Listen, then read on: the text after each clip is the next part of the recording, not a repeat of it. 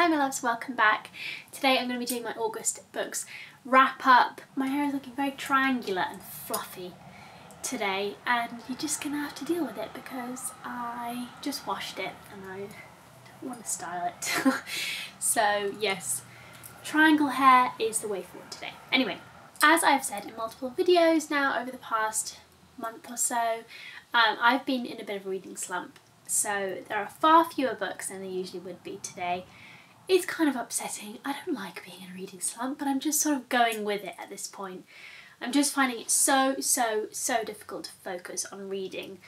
I think this probably applies to any hobby that you have, which is either mentally or physically taxing. I think, not that I find books really mentally taxing, but you know, it requires concentration, it requires a little bit of brain work, more often than not. So yes, I think it happens sometimes. You just kind of fall out of it and it's difficult to get back into it, and I'm just going with it because if I start panicking about it, I'm sure I'll just make it worse. I'm sure it will return to me sooner rather than later. I'm just in a bit of a slump, and that is that. What also happens when I'm having a bit of a reading slump is that I find it difficult to talk about books in the same way, because obviously my focus for things that I am getting through and that I am reading is not quite as on it. So it might be a little bit of a quick one today. I know that might be a bit disappointing to you guys who like the long wrap-ups. Might be a relief for those of you who like shorter wrap-ups.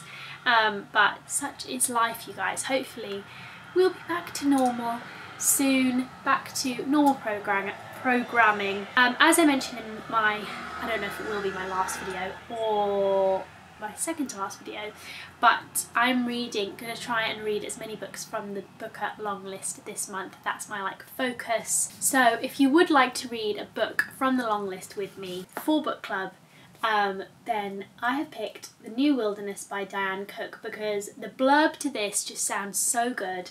And I'm really excited to read it. So this is also a debut novel, although I think Cook has written a story collection called Man vs Nature, and I think she's very much about nature writing, which is some of my favourite writing. I love nature writing. So this is the blurb. Bee's 5-year-old daughter Agnes is slowly wasting away. The smog and pollution of the overdeveloped, overpopulated metropolis they call home is ravaging her lungs.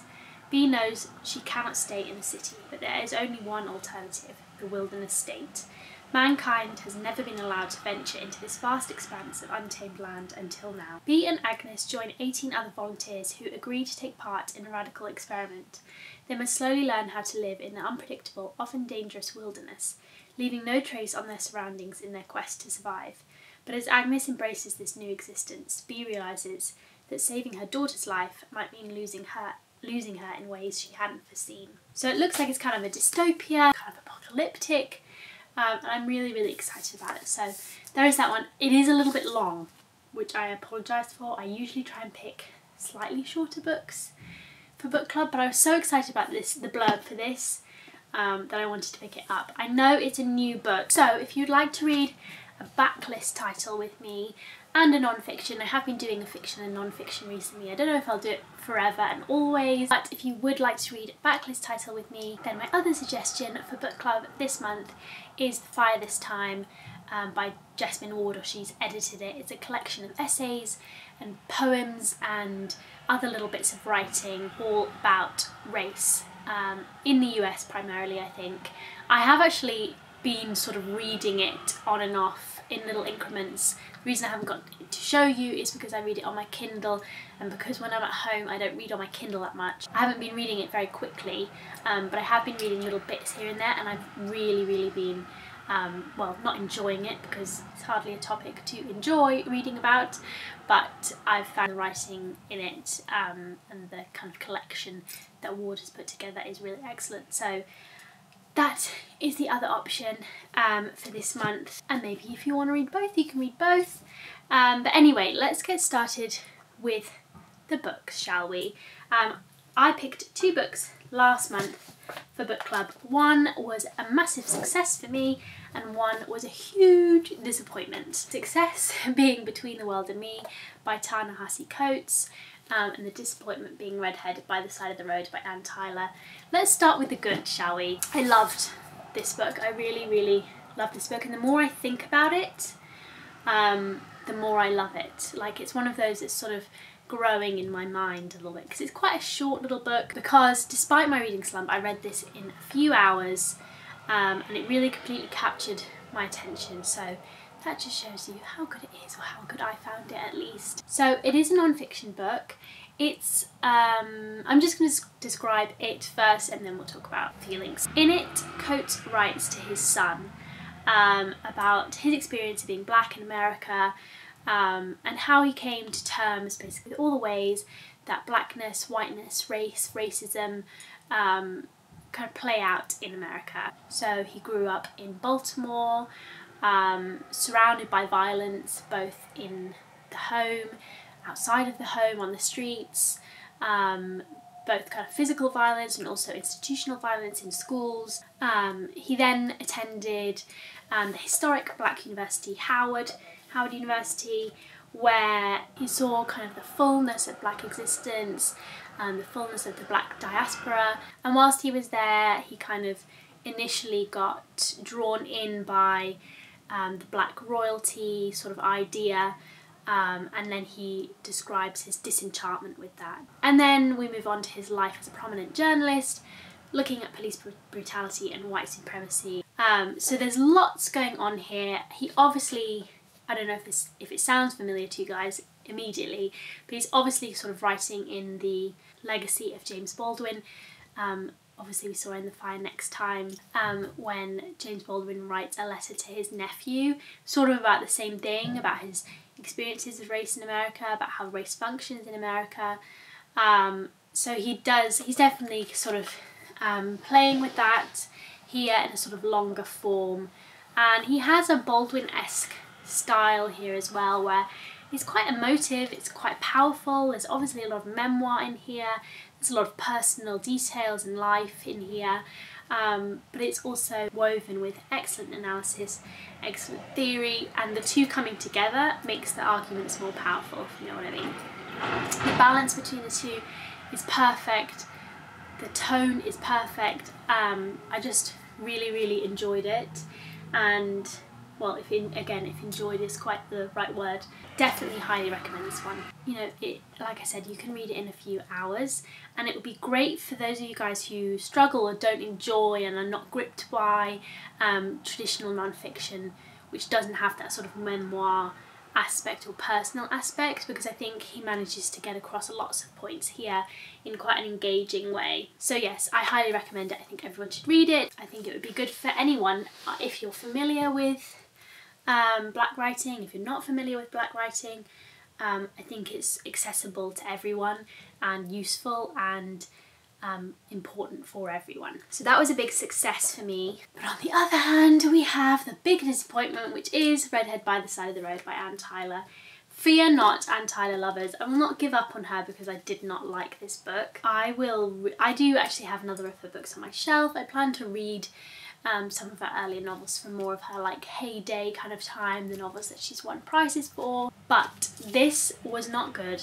It wasn't even bad either, so it was just like fine, which is almost even worse. Sometimes I prefer books I really disliked, because at least you have something to kind of work against, whereas this one was just really average, which I'm really sad to say. I'm actually frankly quite confused as to how it got nominated for the Booker. But anyway, it's about Micah, middle-aged man, really set in his routine. His woman friend is it his woman friend? Yeah, that's what he calls her. His woman friend is sort of almost threatened with eviction, and a young man turns up at his door saying that he is his son. So obviously this sounds like perfect kind of 20th century material. You know, we're going to see him transform, it's going to be a bit psychological, it's going to be realism, it's going to be just like classic 20th century American fiction. You know, maybe we're going to get a little bit of humour from the set in his ways, middle-aged man, you know, that kind of book. That's what I was expecting. But this book is so just skimming the surface, doing the least. Yeah, the plot is disappointing. the revelations Micah is having are like so obvious that they're hardly revelatory. Like it's literally like a switch from I'm setting my routine to, oh, maybe I shouldn't be setting this routine, and then that's like basically it, which is fine, but you need a lot more than that, I think.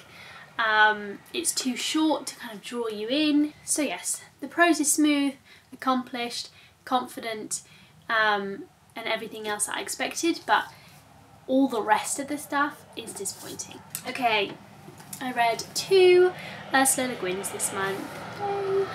I've talked about Le Guin so much recently that I am a little reluctant to ramble on about her again. Yes, I love her, and I particularly love her Earthsea books. Both of these are Earthsea books. So I read Tales from Earthsea and then The Other Wind, and these 2 plus the 4 that I read in like towards the end of last year, the Earthsea Quartet they're sometimes called, kind of complete the series. There's other little short stories, but these are like the main book events for Earthsea. So I've basically finished the series now, apart from maybe some stories here and there. So obviously Tales from Earthsea comes first before The Other Wind. Definitely recommend that you read this, even though it's a bit weird to have a book of short stories in the middle of a series. I mean, it didn't bother me, it might be weird to some people. Definitely recommend you read this after the first 4 books and before this final book, because the final story in this sort of takes you from those 4 books to the final book and is useful to know. She also sort of describes events that happened before the first 4 books, which I think are only sort of useful to know once you've read those, etc, etc. So in both these books, to be fair, Le Guin continues to kind of revise and rewrite those first 3 novels in favour of the female characters, and just sort of removing a little bit of the latent misogyny that was running through those early 70s books, which I love. I love about her as a writer that she sort of listened to people, recognised that, changed it while still kind of working within that world that she'd already created, which is very beautiful in other ways.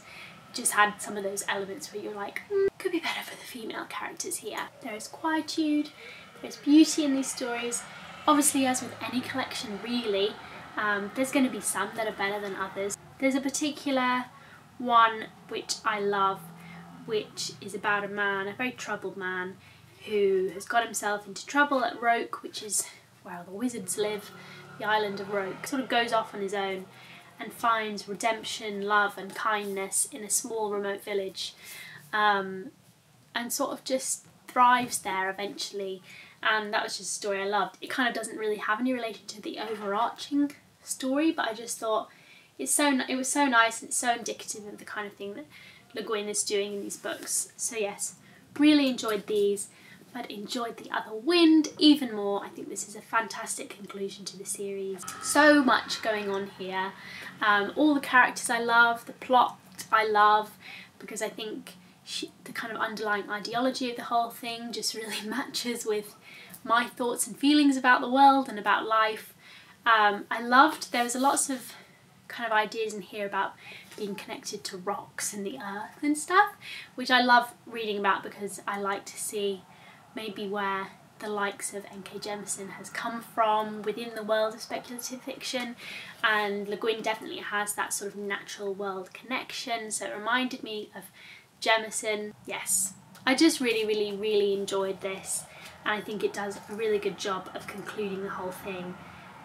And I will no doubt be returning to all of these books, to be honest. I would love to reread the whole cycle again now, knowing what I know, and I love them. I would highly recommend them. I think if you guys are not typically speculative fiction readers, but you like quiet books, natural books, books about kind of compassion and friendship and love, overcoming things in life, about balance and, yeah, just finding equilibrium, that sort of idea, but you don't typically read speculative fiction, I would recommend that you at least try the Earthsea cycle. It has got wizards and dragons. I know that can be a bit of a turn off for some people because it's just not that kind of thing, but they're so beautiful. She also just has a beautiful writing style in general, which I think is very much married to the themes of her books, which is what makes the style so great. But yes, I would really recommend them to those of you guys who are not necessarily speculative fiction or readers, but who like that kind of thing. If you don't like that kind of thing, but you are a speculative fiction reader, then you might actually not like these. I've read a few reviews of people being like, these are kind of boring, I don't know what they're doing, which is absolutely fine. It just depends what you like in a book. But yes, anyway, highly recommend, and I will be returning to them no doubt in the future. Okay, on to another sort of concluding book in a series. This is Samuel R. Delaney's Return to Nevarion. I feel like I've talked about these books so much, although actually I've been talking about them over a period of like 2-3 years, so it's probably not as fresh in you guys' minds as it is in mine, though I did read the 3rd book not too long ago. This is the 4th book. These are books which are made up of sword and sorcery tales with loads and loads of criticism and theory thrown in. They're from the 70s and 80s. There's lots of queer theory, psychoanalytic theory, just general stuff that was big in the 70s and 80s. Most of it finds its way into these stories somehow. So yes, they're sword and sorcery tales, but they're very sort of postmodern, they're very self-reflective. There's lots going on here. You could analyse them for decades. They're quite complex to talk about. Oh, sorry, I'm really uncomfortable. And then there's kind of a through line. There's recurring characters. There's one of the kind of main overarching storylines is the character of Gorgic, who was a slave. Well, he was actually son of a merchant living in a city.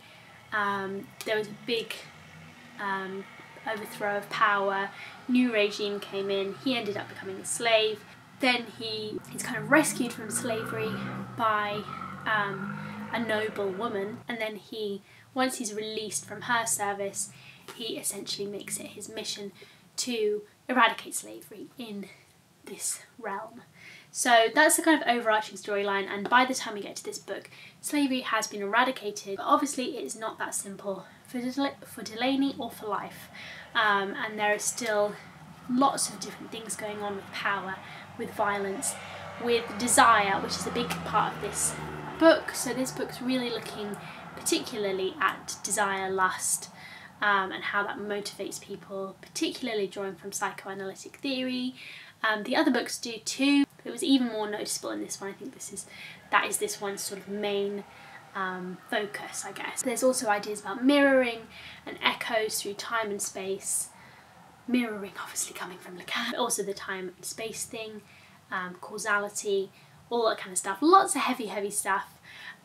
So yes, these books will work your brain, but they are kind of totally unique, at least in my view. I've not read anything remotely similar to them, because he's playing with everything you think you know about fiction, everything you think you know about stories, about sword and sorcery, about speculative fiction, about theory.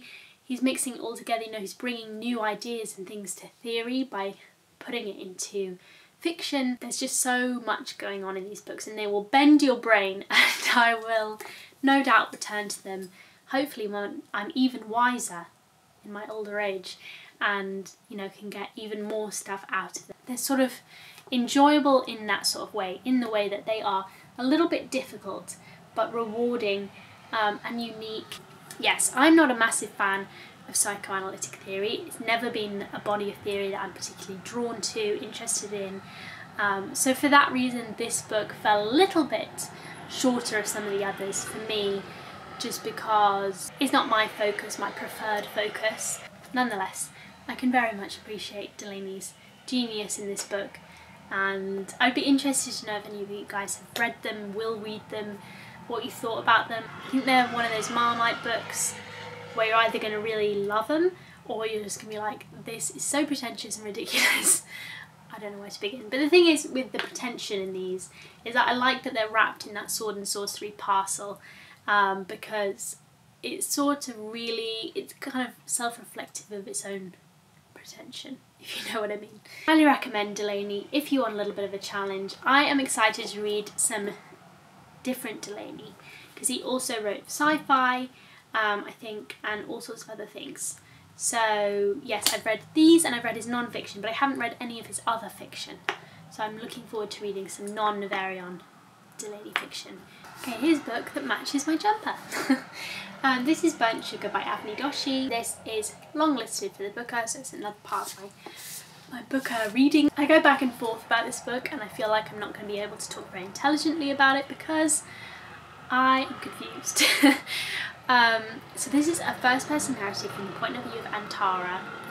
She's an artist living in Pune in India with her husband, and she's facing the deterioration of her mother Tara, who has got dementia, so she's losing her memories. And as we open the book, Antara says, you know, she enjoyed sort of inflicting a bit of misery on her mother by reminding her of all the questionable things from her childhood, and she enjoyed making her mother feel guilty, basically. And with her mother forgetting things, Antara's having to face a lot of uncomfortable things about her childhood, about her mother, about becoming a caregiver to a person that you don't think gave you much care. So yes, their relationship is fraught with many problems. You know, as a child she was at times neglected, she was just privy to a lot of weird and strange situations. Her mother was an eccentric woman. So we're looking at mother-daughter relationships in this. Obviously we're looking at how those relationships can create a very strong bond, a bond that sort of destroys your sense of self, how the two sort of co-constitute one another, how that bond can be made up of both intense love and intense hatred. It packs a powerful punch, this book. The language is really strong and confident for a debut novel. I think part of that is because Doshi really just tapped into a very strong narrative voice with that kind of intense mother-daughter relationship, because obviously it's a first-person narrative. You really feel all of Antara's emotions, the resentment, the bitterness, the fieriness. She does a really good job of showing how the line between self and mother can become blurred, particularly towards the end of the book. I do think the end of the book was a little bit rushed. It takes us a while to get into it, and then suddenly we're moving really fast. This is not a book I'd recommend if you're in a sensitive place, if you're in a place where you want love and hope and lightness. If you want those things, I would go with Earthsea.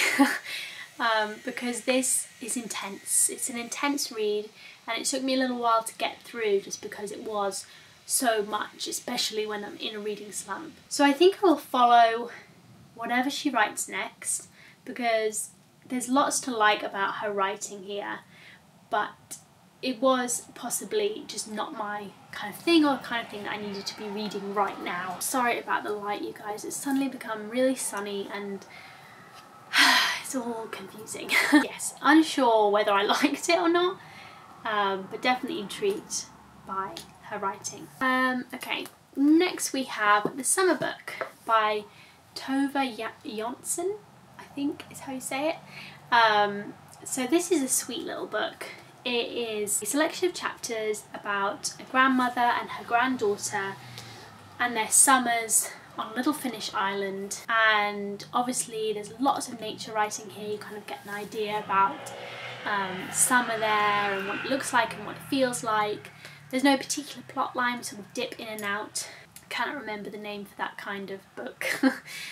But you guys kind of know what I mean, I hope. There's lots of playfulness and joy in this book and whimsy, and I love how it shows the kind of similarities between older people and younger people, and how those two generations can really come together and enjoy one another's company, as well as the differences, obviously.